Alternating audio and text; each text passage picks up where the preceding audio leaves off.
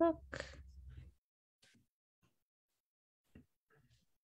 Oh, there is a title there. Okay, there we go. Hi, everyone. Welcome. Thank you for joining us this afternoon. As a reminder, if you are joining us here in the Zoom room, we will be on Facebook Live, which we are now live. And so I would like to introduce myself. I'm Clementine Bordeaux here on behalf of Racing Magpie. Just want to welcome everyone to this exciting presentation as part of our seasonal programming called Winter Camp. We have Anthony presenting about Two-Spirit Regalia making, and we're very privileged to have them with us today. If you don't know, Racing Magpie is a Lakota-centric arts and culture organization founded in 2015 here in Rapid City. In Mini-Luzaha-Otuahe, which centers the Lakota practice of being a good relative in everything that one does. Our focus is elevating and amplifying the ongoing work of community-based artists and culture bearers in the region. And as part of being a good relative, this program reimagines the Lakota Winter Camp model of problem solving, storytelling, and community building in today's world by examining the deeper cultural roots and the ways that Lakota people do things and how we interact with the world around us. Although these events are open to the public, they will always uplift and amplify those community members and culture bearers that are a part of the Oceti Sakowin communities. So we also want to thank the Bush Foundation for their generous sponsorship of this program. And if you are looking for other ways to support Racing Magpie, you can always visit our website, make a donation, stop by our new space here in Rapid City, or you can always support our artists. And you can do that by following them on social media, buying their artwork, sharing out their beautiful crafts, and supporting them directly. If you're joining us on Facebook Live and you have a question or a comment for Anthony, you could always drop it in the comment section. I'll be monitoring Facebook, or if you're joining us in the Zoom room, we will have opportunities for you to engage in the presentation later. So without further delay, I'm excited to introduce Anthony Khangi Thanka. Hello, I'm Anthony Khangi Thanka. I am from the Pine Ridge Reservation. I was born and raised here for the past 20 years. Today, I wanted to talk about my history with Regalia and my experience as a two-spirit individual within my community, and share some stories from other two-spirit individuals, and just kind of like give information on how well, at least in my experience, go on with my journey with Regalia making as being a two-spirit individual. So let me start at the beginning. So this is one of my favorite photos ever. I made my dentalium earrings, I made my skirt, and I made my belt.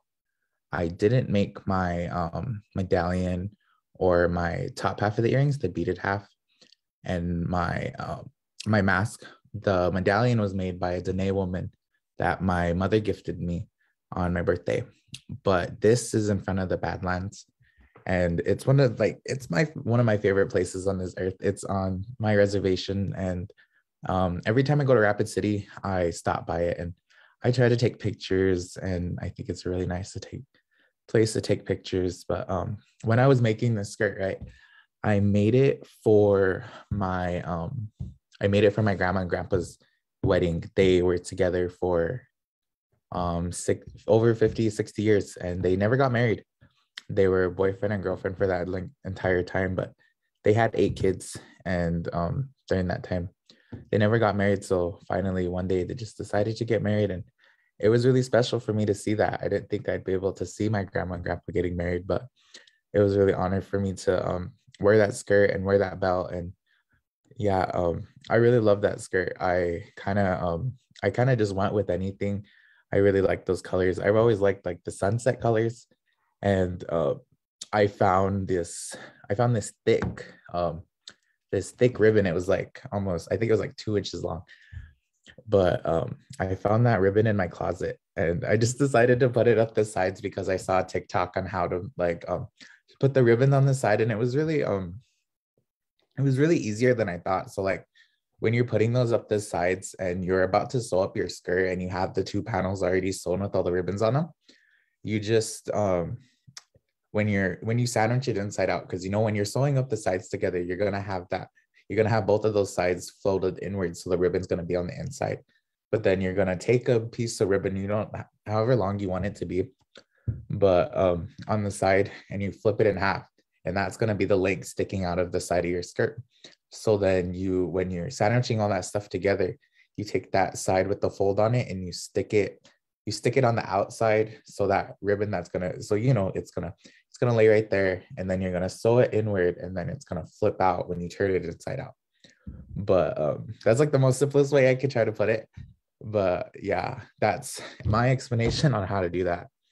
But I really like how that lays and stuff like that, and that was my first time ever doing that, so I wanted to put a lot on there. But that's just kind of my vibe. I'm like over the top, and I like things to be really extravagant and really pretty.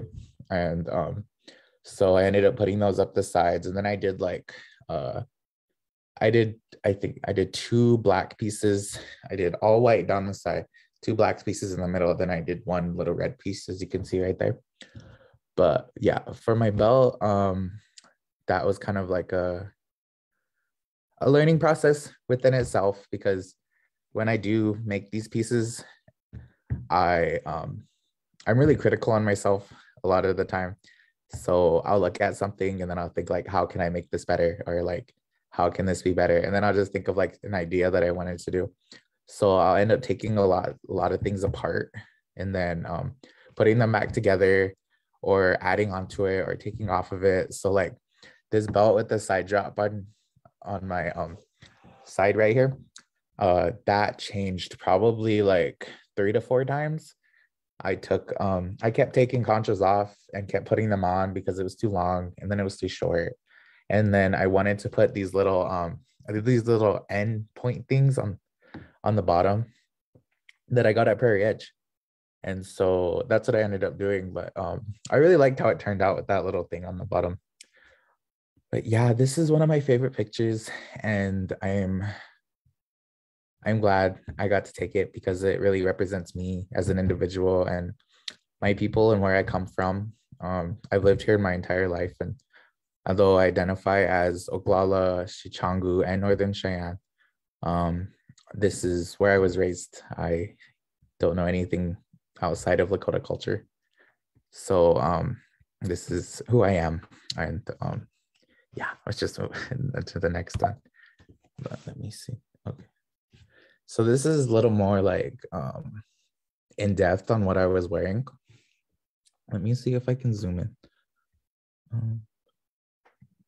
Oh no, wrong one. Sorry. Okay. Go back. Okay, so I don't know. Can I zoom in?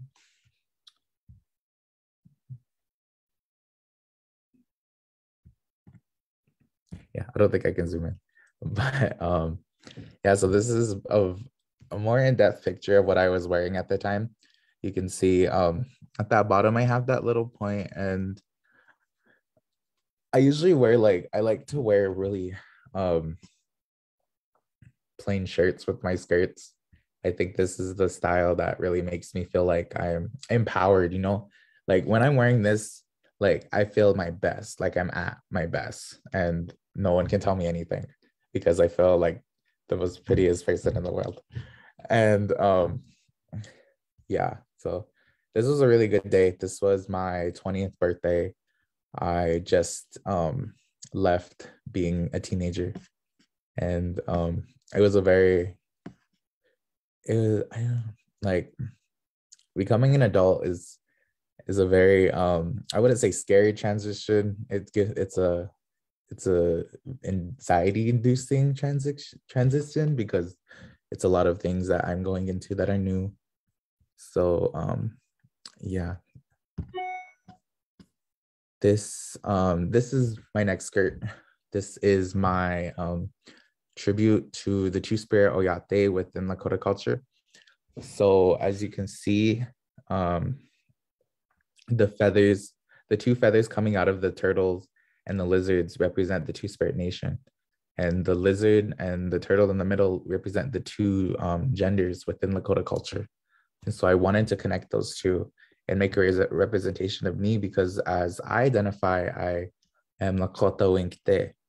And the, if you want to say, like, the literal translation of it is like a man who takes on the women's roles. And so I wanted to create a skirt that represented me as an individual. And as you can see, like, I was told a story by Candy Brings Plenty, and she was telling me about how, like, her dad was telling her that us as two-spirit individuals, we pass through the Milky Way like this. And I always thought that was so beautiful.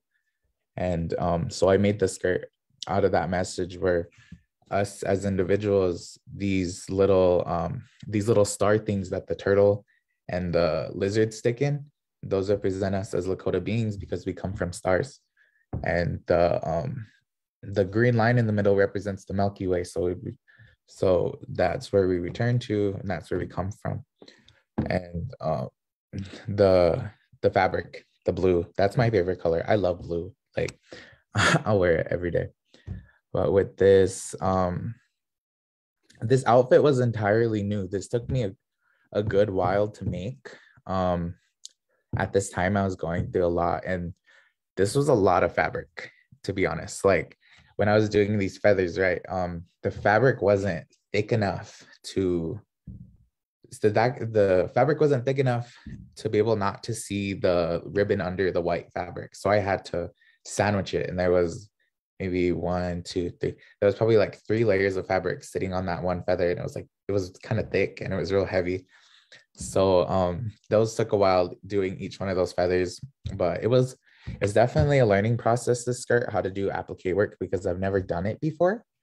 And this was my first attempt at it. I really like it. It took me a long time having to do each one of those feathers individually. And it was my first time using like this like squiggly stuff that's on the end of, I call that like bias tape. I think that's called bias tape. But yeah, so it was my first time using that as well. And I wouldn't say it was as challenging as I thought it would be, but it was definitely like trying to keep it straight on the edge of the ribbon. That was my biggest challenge with that. And but everything else I loved. After this photo, I cut these little side things. I really like the little side things on the skirt. When I took this photo, I didn't get a chance to cut them with like how I wanted to. So after this photo, I corrected that. But yeah, so going on to my earrings, those earrings that I'm wearing in that photo are the same ones I'm wearing in these photo, but I ended up taking them apart. And I always saw these like pair of earrings that, you know, I'm wearing them right now, but I always saw them with the black, with these brown spaces in the middle. And I always like wondered how to do that. Like, I saw some big indigenous artists doing that. And for years I was like messaging people and be like, do you know where you bought those type of earrings from? So I can ask them, like, how do you make those? And then I'd reach out to like bigger indigenous influencers, like not even like being able to reach out to them, but just like emailing them and being like, can you please tell me how to do this? Like, yeah, so I ended up redoing them in that style. And I just did it off of how I thought it would be done. So, and that's kind of like the experience that I have with all of my pieces. Like, no one teaches me how to make these things at all. I just kind of look at them and think like, okay, well, if like, you know, just kind of common sense within my mind is like, okay, well, this thing goes through here and this thing goes through here, so let's just like recreate that. And that's how my pieces go. I wonder sometimes, I really wonder like if there's like a book out there, or if like there's these classes or something that are supposed to be teaching us all of these things, and it's not like people like I'm just wondering if there's like every other Indigenous artist is out here like just doing the same thing, kind of like learning as you go. But yeah, I kind of just put them together the way I thought they should have been put together. And I like the end result. Like I still have them, but with the breastplate necklace, that one was really challenging because the leather was really thick in between the spacers, and I wasn't thinking it was that thick, but when I was putting the glover's needle through the spacer, I had to use pliers on both sides, and it was a lot of wear and tear on my hands, and it took me a good while. I watch a lot of TV shows while I'm doing my work, and that breastplate necklace took me like like 3 seasons of Special Victims Unit to finish.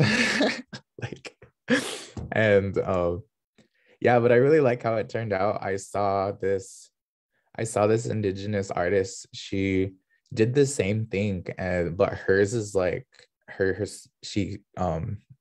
she placed her cones more spaced out than I did. And she didn't make it the same way I did because I felt bad. I didn't want to copy her. So I was like, okay, well, I have to purposely make this not the same way she's gonna make hers. But hers was really, really, really pretty. And yeah, so I ended up getting a bunch of white cones and then stacking them the way I wanted to. And it turned out like this. And I really, really liked it.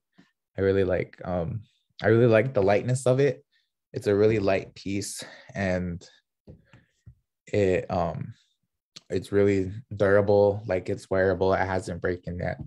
And yeah, so and my belt, that was the easiest thing I've made in this piece. And I'm really happy about how it turned out, because in the past I've been making like thinner belts, and this one was like my first like 4-inch thick belt.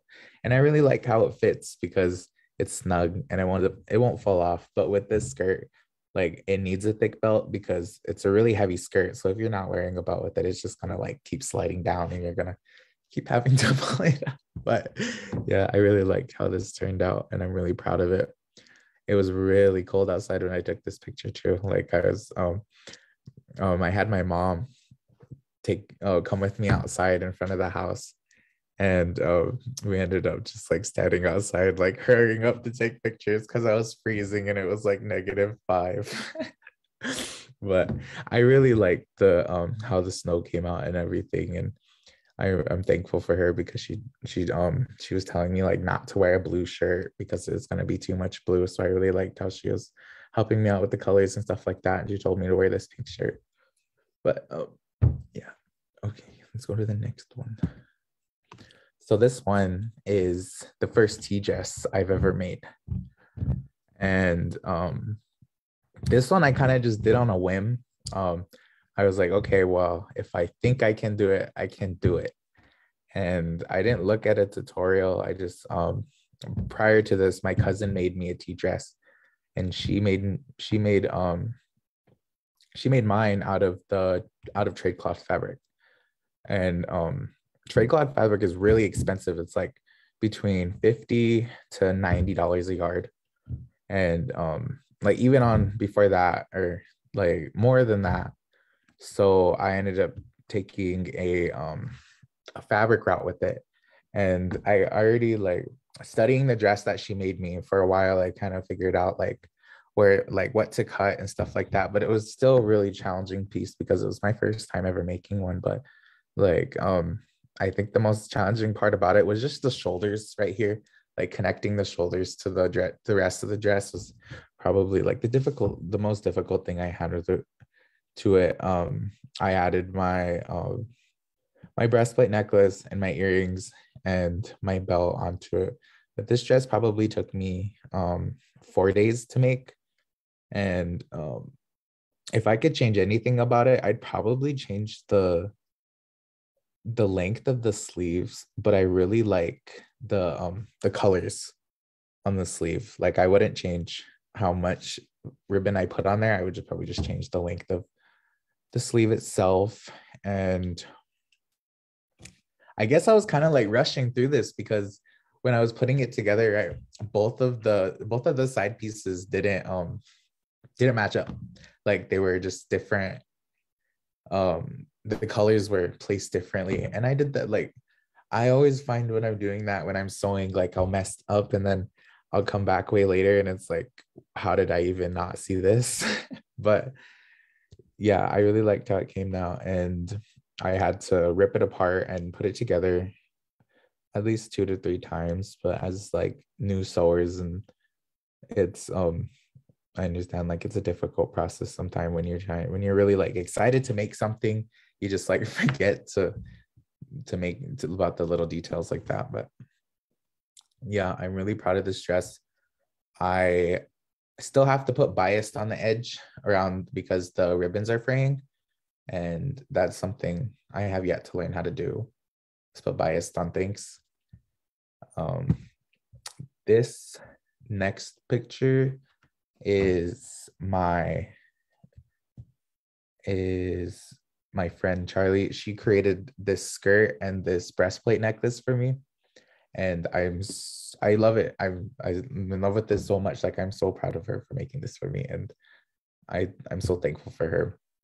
I've never had a skirt that's been made by someone else. So getting this was really special to me, and I wanted to make sure that they matched. So the breastplate necklace has these little blue horse hairs on the bottom, which I think are super super cute because they match my earrings too. And I just have this like gold black like brown aesthetic, like at this point, like black and gold are like my favorite color regalia wise. Like I want to make a black and like silver belt, or like a brown and silver belt. Like I've just been kind of sticking to black and gold because those are what I like personally. But I definitely have to branch out to those colors. And so yeah, she made these for me a month ago, and she took this picture for me. We took this picture in her backyard, but I'm absolutely in love with it.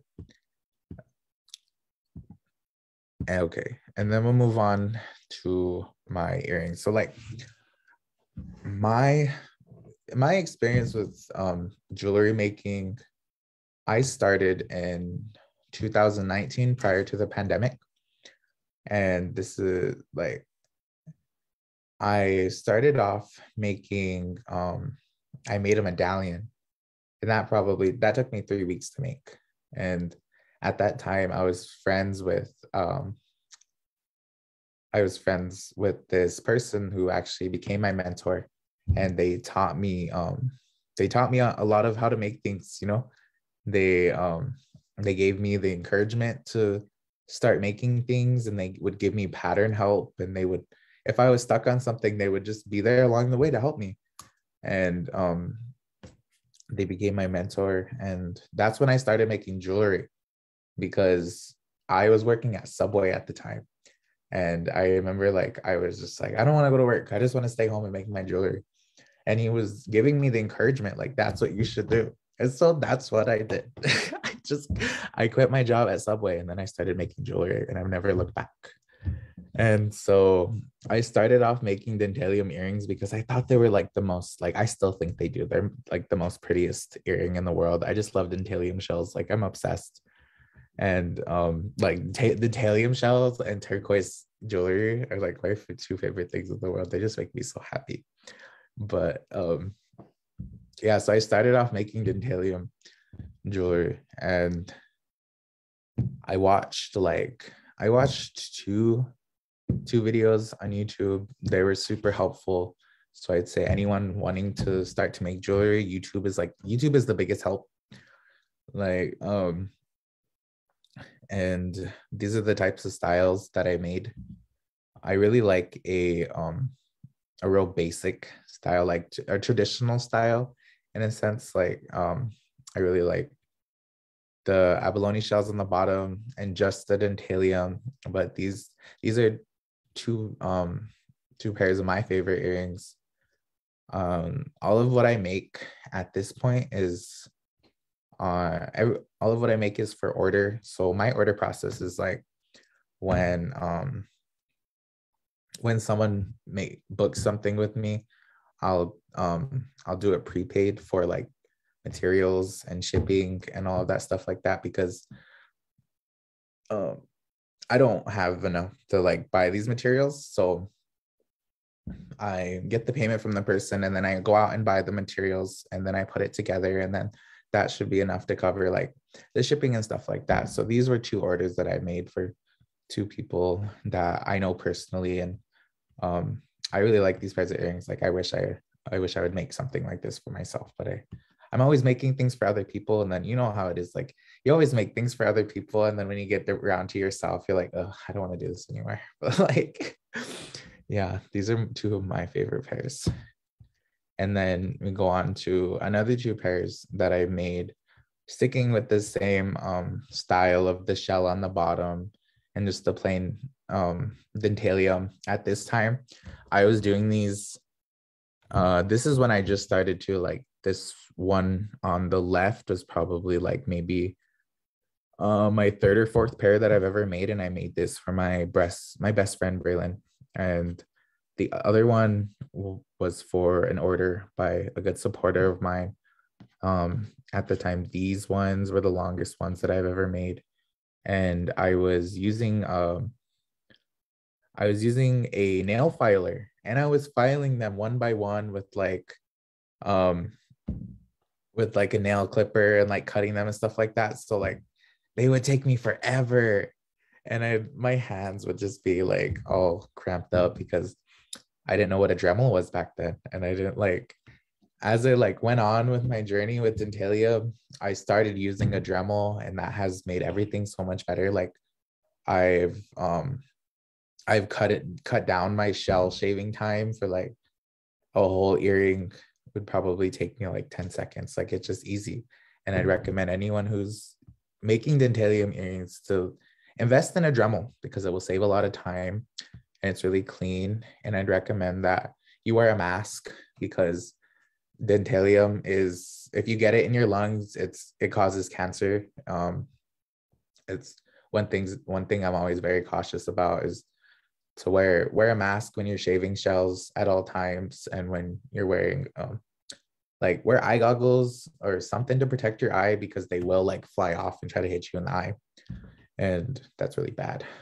But yeah, these the next ones, this one on the left, right, I made this one for a good supporter of mine.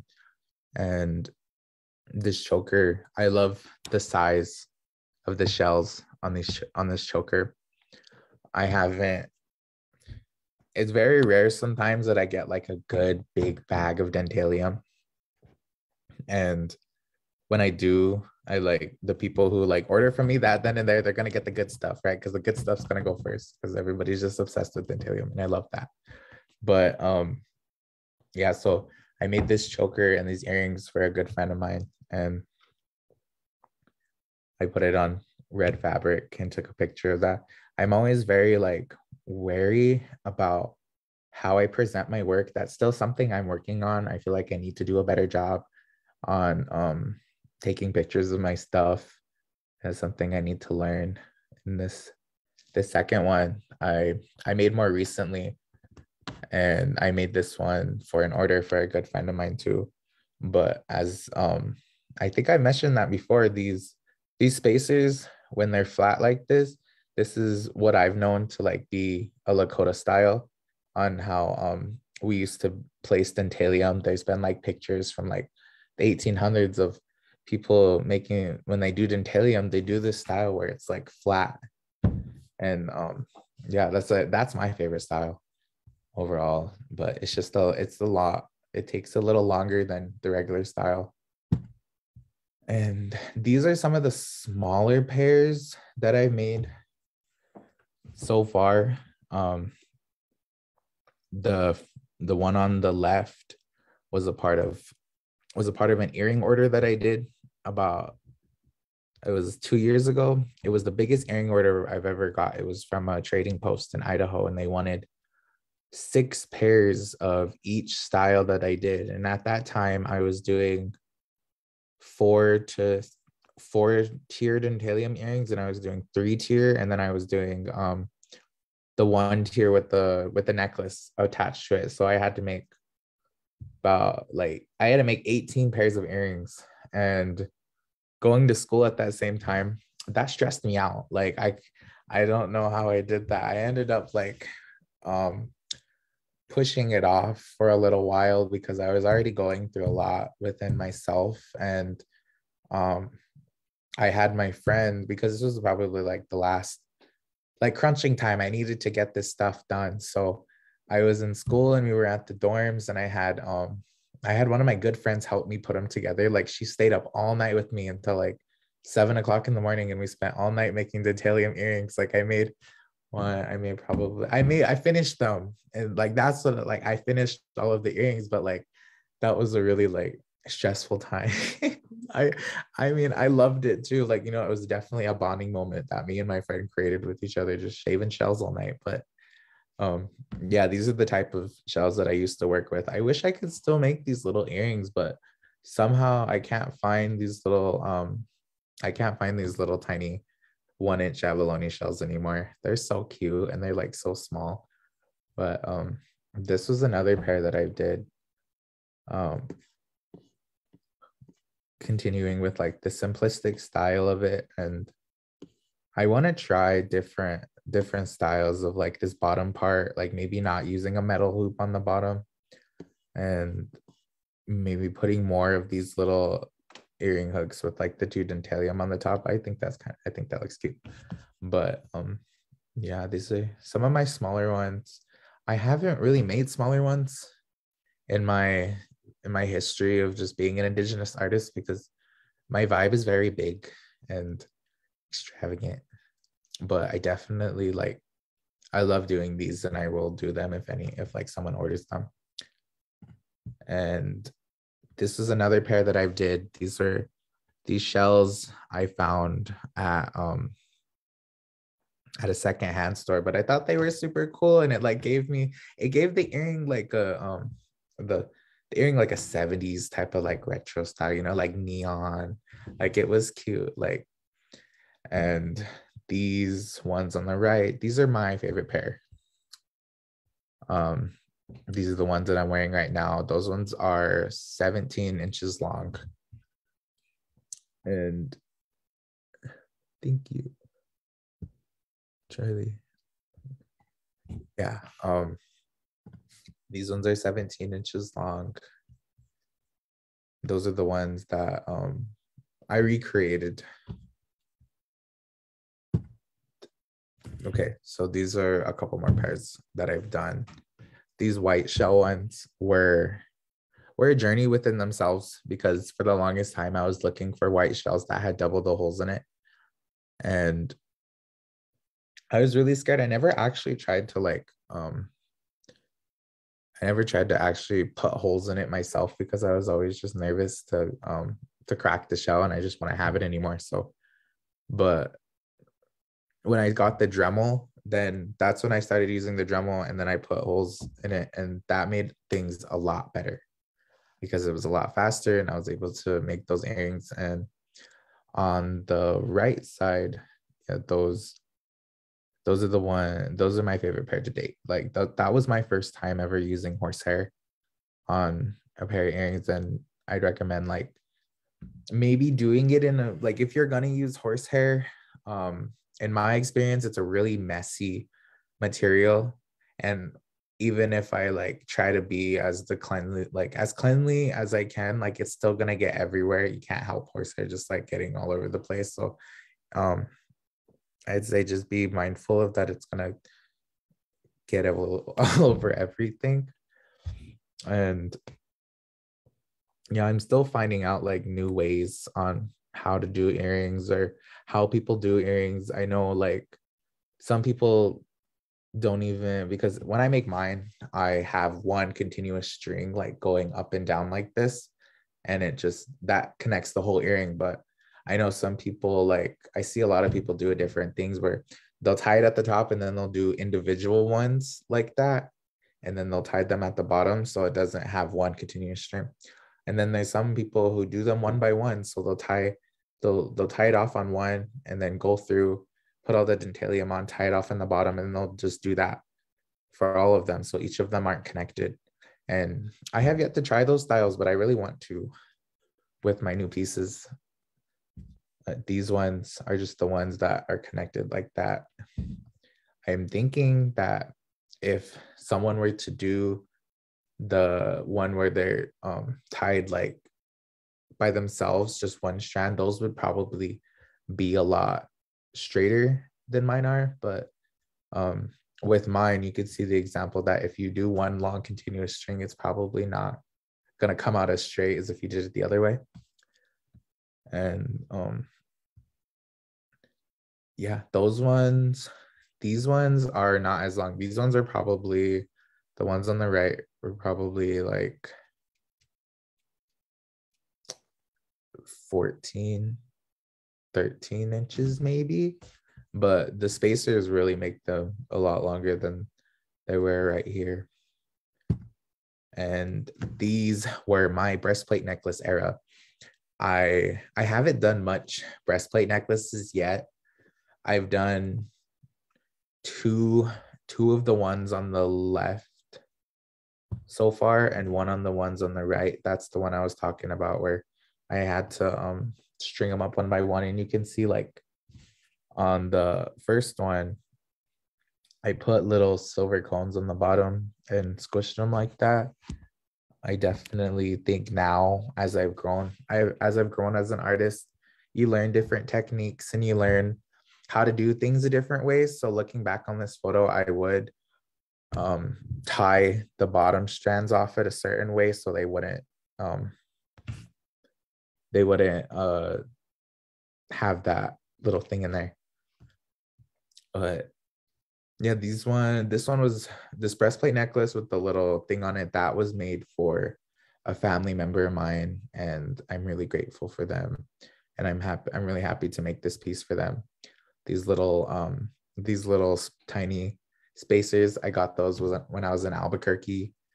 That was my first time ever riding the train to Albuquerque. So it was a very fun experience. And I got to go to a lot of stores that had supplies, and they were really, like, at a cheap cost. Like I remember buying one of these, a bag of these little spacers for like $1, and there was like, I don't know, they had to be like 100 of them in there, but it was a really big bag and the colors. I really liked the color selection, as again, my mentor was a big help when I couldn't figure out my color scheme. It's kind of difficult sometimes for me to figure out my color scheme. So that's why I tend to shy towards like gold or brown, white, like the aesthetic within the one on the right, like that's my aesthetic. And with the hoop earrings on the top of these that used to be on there, I saw this picture of this Lakota man, and he was like, it was from a long time ago, but he had dentalium earrings and they had hoops in them. And I thought that was so cool. So I wanted to try that out, and I ended up putting hoops to these, and they worked for a while, but they were just too heavy. Like, I think the hoops made them too heavy at that point, but I really wish they did work because I really liked that. And then this going on into this being like zoomed in on the breastplate necklace that I wanted to show you. As you can see, like, all of the little gold cones, doing them one by one, and having to go through there. Some of the layers on the spacers were really thick and some of them really thin, but you can't see that from this angle. And I wish I could show you that. But yeah, this was my breastplate era. I really want to do more breastplates in the future. This was my like full breastplate regalia era. I'd done 3 or 4 breastplates so far, and they've taken me around 6 to 8 hours to complete. I'd say that if you wanted to learn how to make something, this is one of the easiest things you could probably learn how to make. But sometimes they get really loose, and I'm still trying to figure out how to prevent that. But I heard from other Indigenous artists that that's like a reoccurring problem. So I'm not too worried about you having to like, because that's just something probably you're gonna have to do. You're gonna have to maintenance something, and it's not gonna stay the same way forever, no matter how hard you try. And so yeah, it takes me 6 to 8 hours to make these breastplates. I sell them for a minimum of $300. Depending on what size they are, it takes me between 4 to 5 or even 6 packs of the spacer bones. And these ones are the 4-inch. These ones are the 4-inch bones that I've used on both of these. I noticed at my local trading post, they have the, like the actual bones, because these ones are made out of the plastic ones, and they have the actual ones. So I really want to try using those ones. The ones that are at the trading post, they're thinner than these ones are. So I'm wondering what kind of difference that would make. The one on the left was the one I used for my personal regalia. And on the side of that, they have the 2 hair ties. And I really liked it. I was obsessed with it. Like, I was so proud of that. And the one on the right, that was an order I did for a lady who wanted it for her daughter. I don't know, like, you can see them. She wanted little red beads, so I put little red beads on each of the spacers on the bottom, and then I made her that little matching choker on the top. So I'm really hoping, like, wherever she's at now, she's enjoying that. It was a lot of fun to make those. And the one I have right now, the one on the left, that one I haven't used in a while. I ended up taking the hair ties apart, like I do to almost everything, because, like, again, when I look at my projects, and I'm so critical sometimes, I'm always thinking, like, how can I make that better? What can I do with those materials? Because I don't have as much resources as I'd like to. So I end up having to take something apart in order to make something new, because I don't have, you just don't have the resources to buy new materials. And so you just take things apart. Yeah, so then we go into my belt era. And the main reason why I started making belts is because of the scarcity that Dentalium was starting to have, like, after the pandemic started. Because, like, from my knowledge, that Trump banned trading with China, and that's where a lot of Dentalium was coming from. And so yeah, Dentalium got scarce, and I was trying to figure out what to do, because at that time I was making Dentalium earrings, and that's all I was making. So I wanted to branch off to belts, and I always thought, like, they weren't that hard to do, but I definitely was challenged by that thought, because they are hard to do. Like, they took a toll on my hands. But I love the way that I do my belts personally. I took a lot of inspiration from traditional Lakota, like traditional Weon's belts, and I liked the style of having all of those conchos from big to little coming down the sides. And with this one on the right, that's my most popular belt, and for my sales, like, that's the one I sell the most. And on the left, those are all the types of belts that I sell in general. I have the skinny one with the one side drop. That one's my personal belt. And then the one on the right with the 2 pointy things, that one's my personal belt.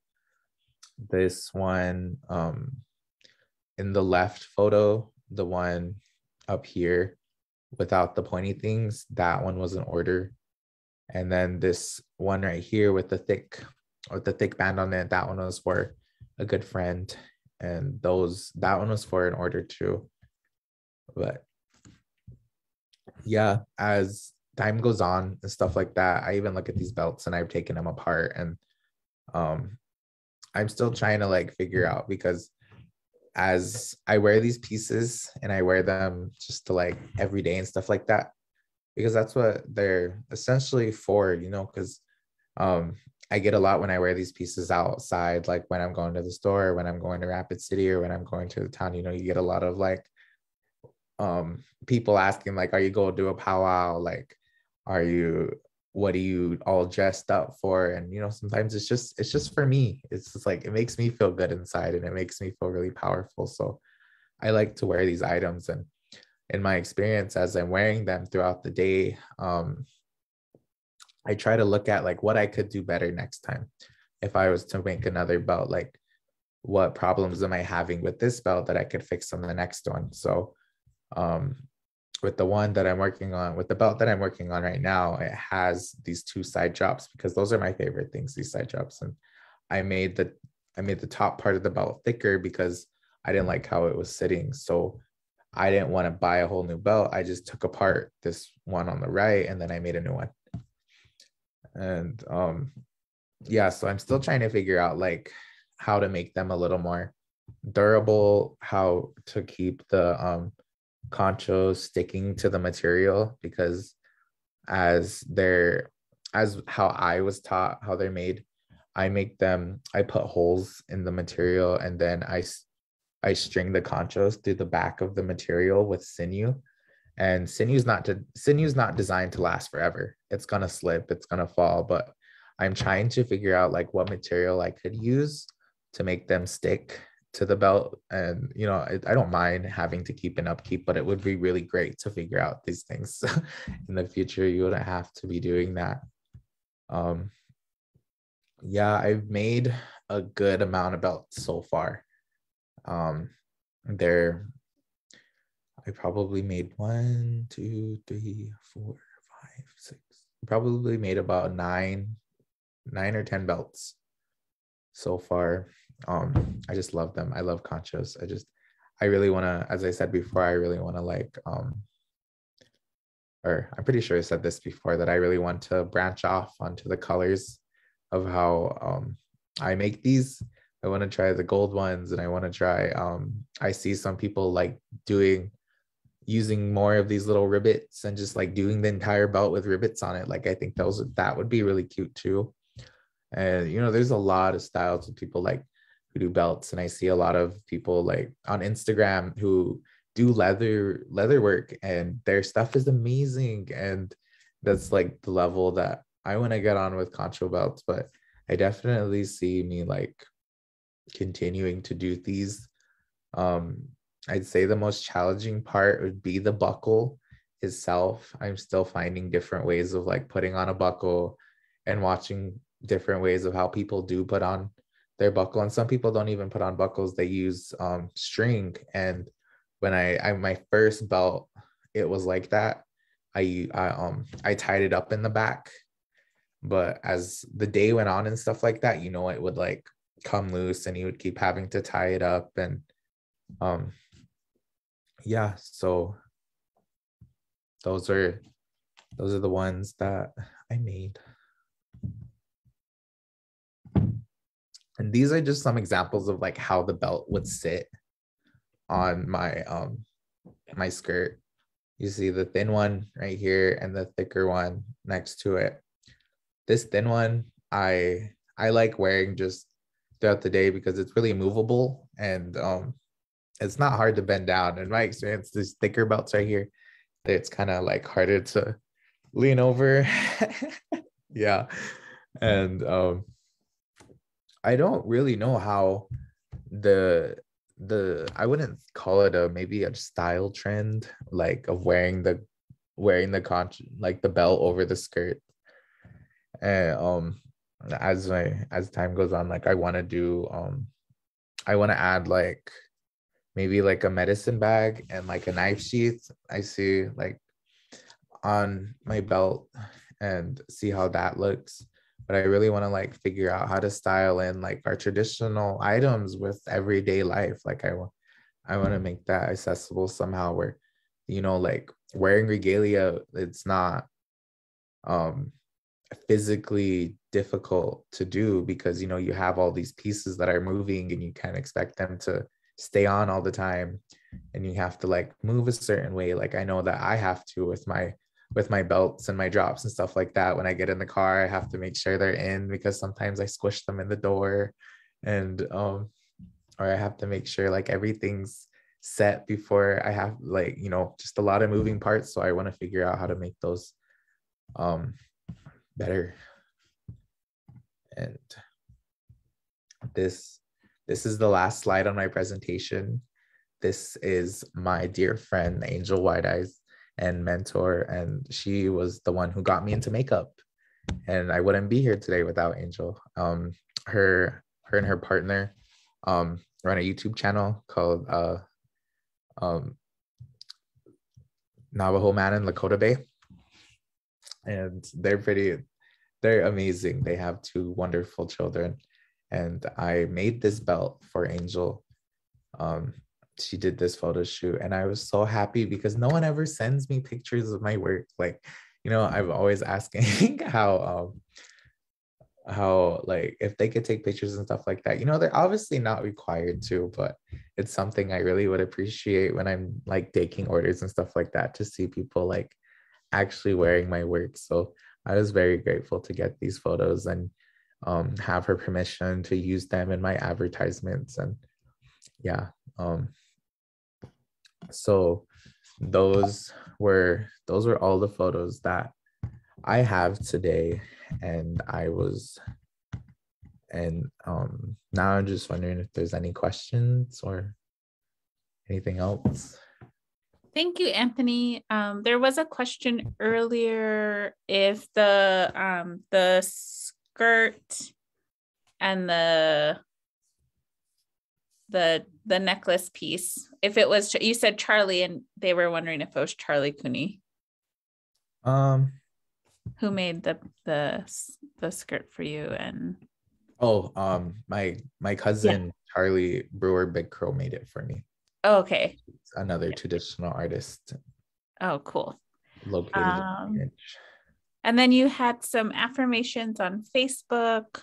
Wanapi Sapawi said, "These belts are so beautiful." And they added, "I have all of the materials to make a belt, but I'm hesitant to start. And this encourages me to create." Thank you so much. Yeah, I would say if you're around the Pine Ridge area, or if you're in South Dakota, or just anywhere, they that has this store. It's called Tandy Leather, and that's where I've gotten all of my belt stuff so far. Like it's a pretty much a one-stop shop. They even in the store, they'll help you put things together. Like I didn't know how to put a buckle on the belt, and they walked me through how to put it on, and they even gave me like a little diagram on how to cut the leather and how to put like the little stuff on. But I go there all the time for when I'm making a belt. So I believe in you, and yeah, I believe in you so much, and thank you. And then they also asked if there was a way, where can people contact you if they would like to order something or chat with you? You could contact me at right now, the main social media form that I'm using is Instagram. So it'd be Anthony Khangi Thanka, no spaces. I don't currently have a Facebook, but that might change. I'm just taking a break from Facebook right now. I'm enjoying my time on Instagram. Cool. I dropped it. And those of you in the Zoom room, I dropped the Angels YouTube, Navajo Man, and Lakota Bay as well. Does anyone in our Zoom room have any questions for Anthony?